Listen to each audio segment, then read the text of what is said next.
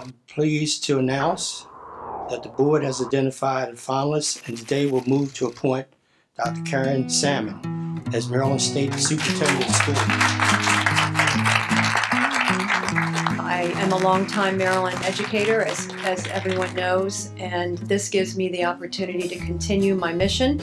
Like my grandmother, like my mother. Dr. Salmon, too, was a teacher.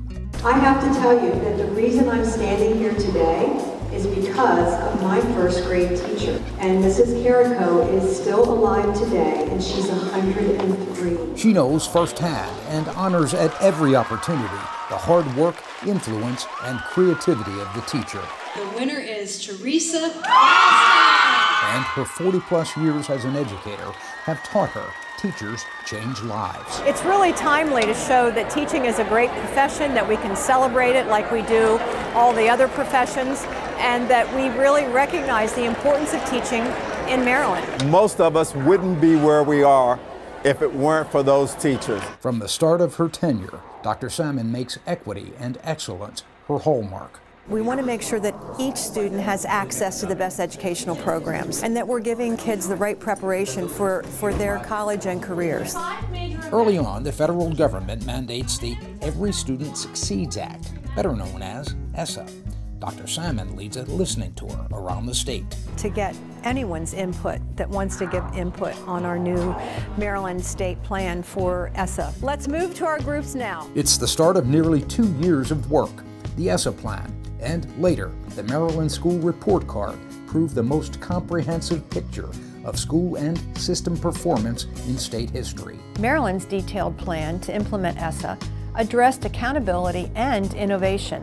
The plan, written over the course of 18 months with unprecedented input and support of stakeholders, was approved by the United States Department of Education in early 2018. The Maryland School Report Card looks at factors such as growth in achievement, high school graduation rates, student access to a well-rounded curriculum, progress in achieving English language proficiency, and readiness for post-secondary success. Special education. Under Dr. Salmon's leadership, I want to do elementary. Yeah. Career and college readiness includes the Teacher Academy of Maryland.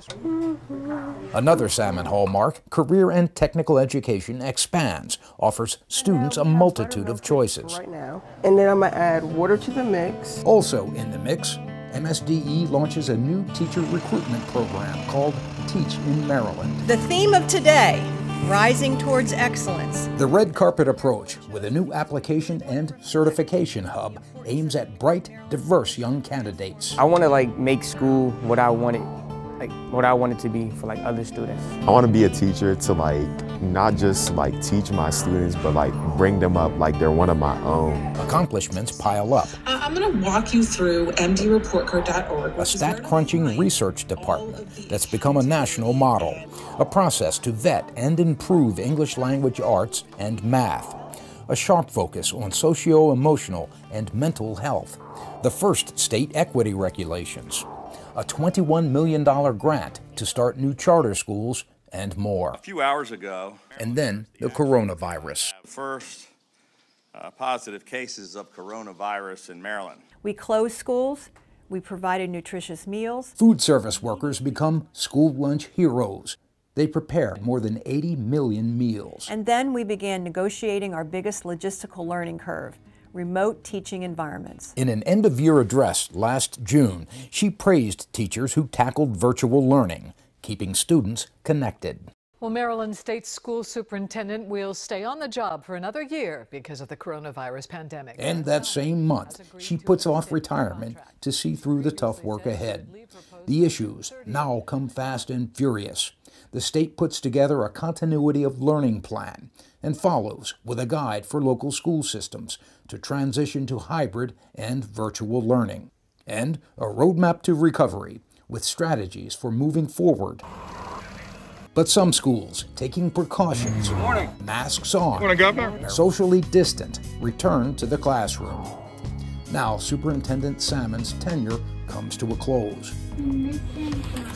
Salmon's mommy. Her daughter, no surprise, a successful fourth-generation teacher. It's just exactly what we've been talking about and envisioning, is this gradual return to Schools now well positioned to return in the fall. Very happy about today. Congratulations, Dr. Salmon, and thank you.